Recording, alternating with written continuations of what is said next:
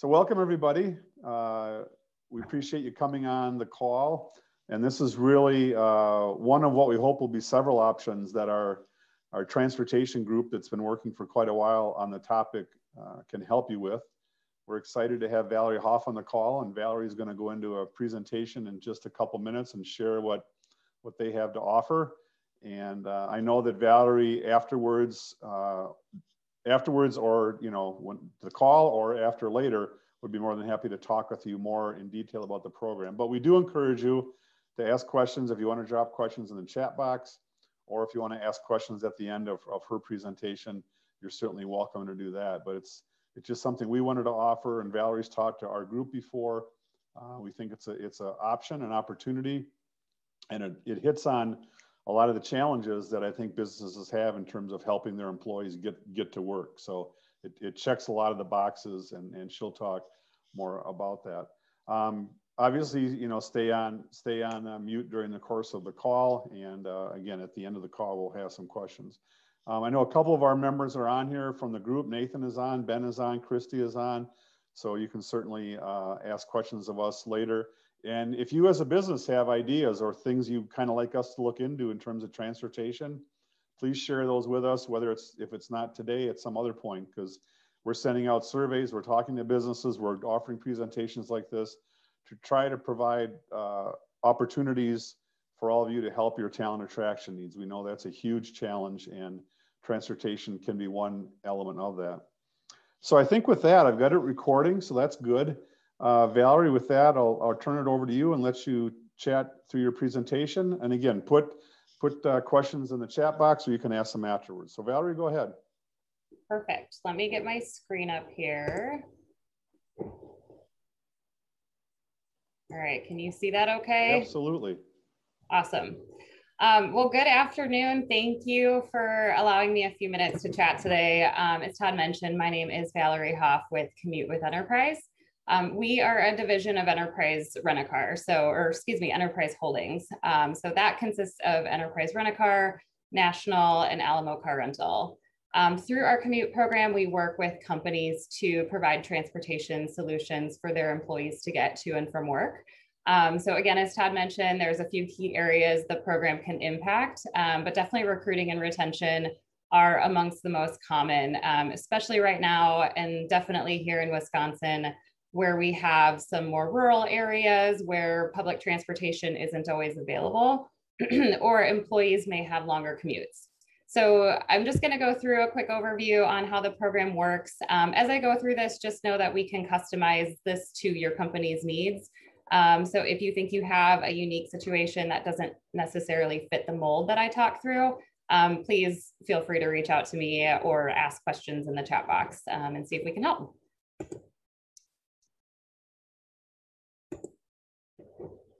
So in general, the employees commute isn't something that has always been a huge focus on for employers, just because it's something that's done on personal time. However, you know, I'm sure many of you have heard of transportation being a challenge for employees in various ways. So companies are definitely realizing that there's a lot of value in providing a reliable option for employees to get to and from work. You know, again, we mentioned, but one of the areas that we're hearing a lot about right now is with recruiting and trying to find ways to attract candidates. With this option, companies can open up their recruiting territories and pulling candidates from outlying areas. I will say that it's easier to do this when you have a van already going with some current employees, and then you can just easily add in folks to that existing van pool. However, some companies are using this as part of their recruiting campaigns and trying to form van pools with all new candidates, all new recruits. A good example of this is a partnership that we've had with a staffing agency. We have a partnership with QPS Employment Group that we've had over the last few years. And again, they're a staffing agency. So essentially they're trying to pull in new recruits all the time. And they've used this as a recruiting strategy over the last few years to attract candidates. They have a number of vans with us throughout the state. So I know it's really helped improve their overall ability to hire their associate employees. Employee retention is another area that the program can help, and something that we hear a lot about. So, you know, once employees start to depend on this reliable method to get to and from work each day, it helps them to stay with that employer instead of potentially going elsewhere where they may not have access to transportation. For those employees that do own and drive their own vehicles, they can actually save quite a bit of money when they share the cost of their commute. So it can kind of make them feel as if they're getting a raise, but really just allows them to use that money on something more fun than driving to and from work. There is a number of factors that goes into the potential cost savings, but on average, I would say that candidates save between $4,000 and $5,000 a year by sharing the cost of their commute as opposed to driving on their own. Productivity is another area that the program can help. These employees do tend to hold each other accountable to arrive on time for their shift.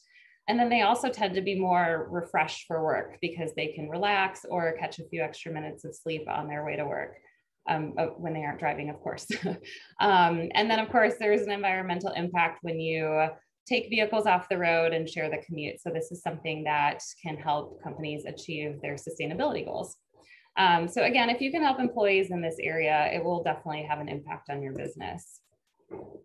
So transitioning to the program itself and how it works, the way it works is there's usually 4 to 15 people. It's a group of 4 to 15 people.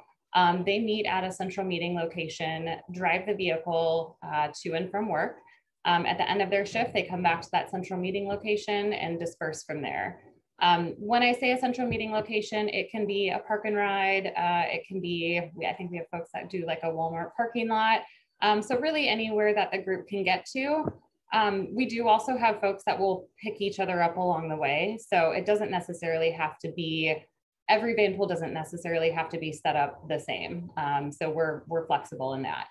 And then of course, people do sign up, they apply to become drivers so that they can share those driving responsibilities and then take turns so that everyone has a turn to relax and like I said, catch a few extra minutes of sleep potentially on their way to work. The program itself and what it includes, so it is very flexible. So it's just a month-to-month program. There's no long-term leases or commitments to, purchasing vehicles or anything like that. So very nice and flexible. That said, people do tend to stay in our vehicles for quite some time. I know pre-pandemic, our average route was active for about 6.5 years. So it may not have been the exact same employees that were going on that same route. But a lot of the groups do tend to stay together. I've had groups that have been together for, 9 or 10 years, longer than I've been in the division here. So it's really kind of cool to see, those groups stay together for a long time. And then, obviously that is something that can help with the retention piece. The vehicles that we offer, it is 7-passenger minivans, 7-passenger SUVs, and then up to 15-passenger vans. With the federal definition of a van pool, it is a 7-passenger vehicle that is at least 50% full.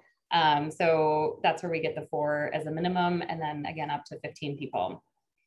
I think one of the biggest things that the program includes is our insurance. So if you've rented a vehicle, you're probably familiar with our damage waiver, but that is automatically included in our program. So that covers the vehicle bumper to bumper up to a total loss. And there's no deductible if anything does happen. So, and then it also covers up to $1 million in third-party liability. So if there is an accident on the way to work, there's, the coordinator or the driver is not having to file a claim with their insurance, pay out their deductible, worry about getting their vehicle to the shop and getting a replacement. We would work with that group to make sure that they have a replacement vehicle and make sure it's a very seamless process for them. And then also the cost of maintenance is included in the program, as well as 24/7 roadside assistance. So again, very nice and seamless so that they always have a reliable vehicle to drive. One of the ways that we work with companies and help them formulate a plan is through what's called a mapping analysis. This is where we get some employee information. So we don't get employee name and address for privacy reasons, but we usually will get like an employee ID and their address, and then we can also separate it by shift. So we then put together a map and look for groups of employees that live near each other and work the same shift. So it just helps to just kind of take a look and see who might make the most sense to commute in together. That said, like I said, we do have some groups that will pick people up along the way and have a couple pickup locations. So this mapping is not necessarily the end all be all, but it's just kind of a good way to start and know what the program might look like for your existing employees. I do want to mention that there is no cost or obligation from the company in order to do this. So again, it's just kind of a great way that we can help to create a targeted approach and know where to focus our efforts based on the company's goals. The cost for the program itself, and once the vans do form, that can be set up in a few different ways as well. The most successful programs that we have do have an employer subsidy of some sort to help drive down the cost for the individual riders. Of course, the less the program is to join, the more people tend to opt in. So some companies will pay for all of it. Some will say, employees, you pay $5 a day, we'll pay the rest. Some will do a set amount per rider. So there's a number of ways that they can be set up. The other option is to have the employees split the cost amongst themselves. And there is an IRS tax code that allows for employees to do a pre-tax payroll deduction of up to $270 a month per employee for a transit benefit. So, allowing this makes payments nice and easy for the employees, and then also helps to save a little bit more on taxes versus paying with a credit card. And even if the employer does a subsidy, there is still that option of doing the pre-tax for the employees portion as well. So it can be done that way as well. Once we do the mapping and create a plan to determine how the program is going to be offered to the employees, we like to do what's called commuter connection meetings. These may still look a little bit different right now, just depending on the comfort level. Some of them are still virtual. But essentially what we do is we like to gather those groups or pockets of employees in a room together and explain the program, the benefits, and then any potential incentives or subsidies that the employer is providing. Although we know that van pooling may not work for everyone, we do encourage everyone from the potential groups to attend these meetings, because you may have some folks that have been wanting or needing this type of program and would opt in right away, but there may be other employees where this is a completely brand new concept for them. So they may not understand the full potential benefits or cost savings until we go through all of the information. And the reason we like to get the groups together is so that they can see who they would potentially be riding with. You may have some groups that will form on their own, but sometimes it does take those commuter connection meetings to help group those folks together. I listed a few things on here that we've talked to companies about to help with the success of the program, or just some unique challenges that they face. I talked about some of them already, but I just kind of wanted to touch on a few additional things. I have talked to a number of companies where they work with some folks that may not be able to drive for various reasons. So one of the ways that you can help with that is to encourage someone or incentivize somebody or a couple people to be drivers for that group. And doing this, you could pay for their portion and allow them a free ride to work, is one of the things that we have worked with companies on. You can also have a dedicated upfront parking spot to help the people riding feel extra special. Again, the subsidy and pre-tax payroll deduction I just talked about, but that can definitely help to attract more participants. Or you could potentially do a pilot program where you focus on a particular group of employees that might have an immediate need, or focus on certain areas where folks are coming from really far out. We can do this without some of the mapping if you already have an idea of some groups. So it's a great way to test out the program. And generally, once people see those vans there, they kind of want to know more about it and be able to opt in. But it is a great way to start. So that is, again, it was pretty quick, but it's a very high level overview of the program. I do want to go ahead and open it up for questions. And I have my information on here as well. And I think Todd was going to put it in the chat. So, definitely if you have any unique challenges or anything like that that you want to talk through, please let me know. Valerie, I did put your contact information in the chat, so people can reach out there maybe if you don't mind, maybe unsharing now since your contact info is out there. I actually, if you don't mind, I have a couple of questions. First of all, what about a situation where you had, like we have Rosholt is, 20 miles away, and there may be people from there, but they don't work at the same company? Is there any way that can work? So we can do, I guess it depends on where they would be traveling to in the shift. We have done mappings for multiple companies at the same time. So sometimes there's industrial parks and whatnot, where, we want to try and have groups of employees going to that same park. It's a little bit more manual of a process, just because we have to try to match up those shifts and they may not always match up. But, it's definitely an option that we can look at to potentially help a couple employers at once, and just be able to maybe open up the available employees for those groups. Right, because I think of, we have Great Lakes on the call, we have McCain Foods and a couple of others. There may be several businesses by them, like downtown. Great Lakes and Associated Bank are two fairly large employers. So they could potentially work something out through you to make that happen. Yeah, we can do, like I said, we can do mappings for multiple companies at once. We would just need to line up the shifts. Right. A second question, sorry for jumping in here, but you talked about the cluster and route analysis. And at that point, that's still a free service that you offer before making any commitment or any costs? Yep, absolutely. Like I said, it's just a great way to take a look at what a potential program could look like.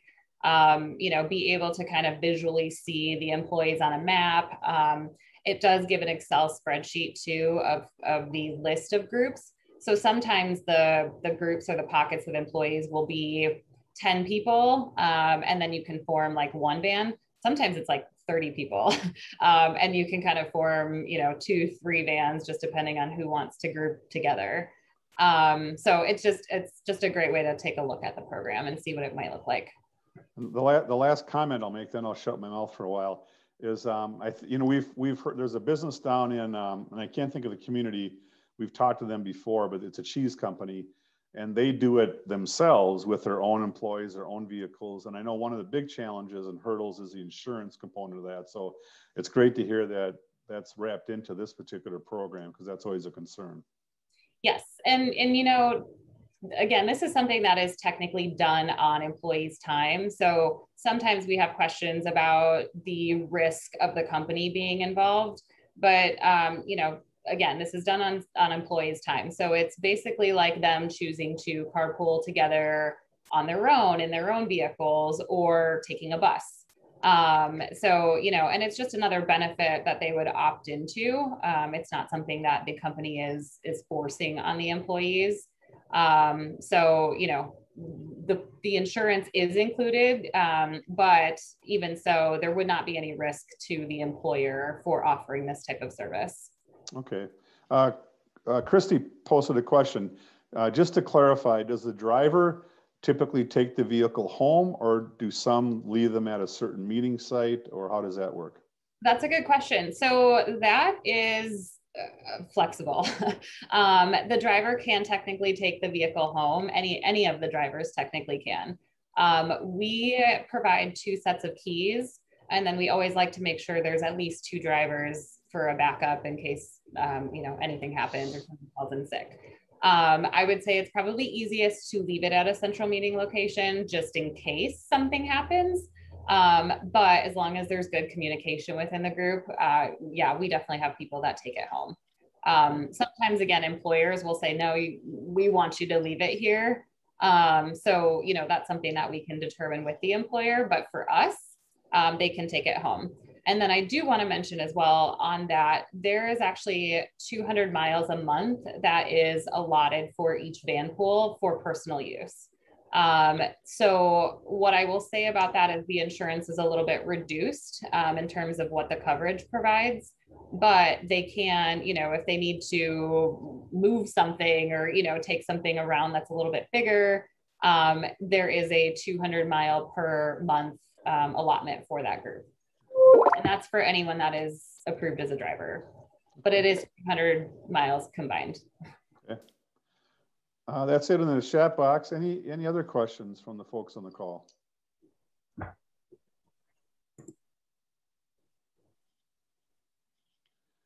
So there's another, can you please email me a copy of the PowerPoint? Is that something we can send the PowerPoint out, Valerie, or how does that work? Yeah, you can send it out. That's fine. Okay, you'll have to send me a copy of it. Okay, sure. And then I can send it to the participants. Or sure, maybe, yeah. Did you do that already? I might have, but I'll send you another one. The other thing, just so you know, we're recording this, so we will be posting it on our social media, and we'll tag some people too. So if others want to view it, they can certainly view the presentation as well. But we'll get the PowerPoint out too. And I'll actually send that to people who weren't able to be on the call that had registered as well, Valerie, so folks can get that, and then we'll be able to call you for questions. Sure. Let's see, what would you say is the average cost of the program per person? Probably hard to calculate. It is a little bit hard. There are a couple of factors. So the general base program comes with 2,000 miles a month, which I would say covers most of our groups. It does depend. I guess the one thing I didn't mention is that it does depend on their fuel too. So we do offer the ability to order a fuel card for each group, and then the amount of gas that they use, it just goes into their monthly invoice. So I would say in general, kind of an average route, I would say the cost would range from, I would say $100 to maybe $270 a month per person. But again, there's a lot of different factors that go into it. Mostly if there is a subsidy provided by the employer, but then also how many riders are in each vehicle. So for us, it's a set cost per month. But again, it's so, the number of riders will help to disperse that cost even more. Thank you for that. And I think the issue is, as difficult as it is finding talent, businesses have to figure out ways to bring their talent in. And this could be one of those, one of those benefits that could tip the scale on somebody. And there is a cost to it, just like any benefit. So, but right. Well, and it costs a lot of money to constantly hire and retrain people as well. So, if you can get them there and get them to stay there, there's definitely a value in providing that transportation solution and that subsidy for them.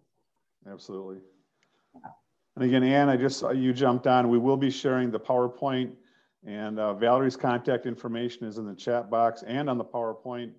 And we'll also be sharing the presentation itself. It's being recorded, so we'll get that out to people too. Any other questions?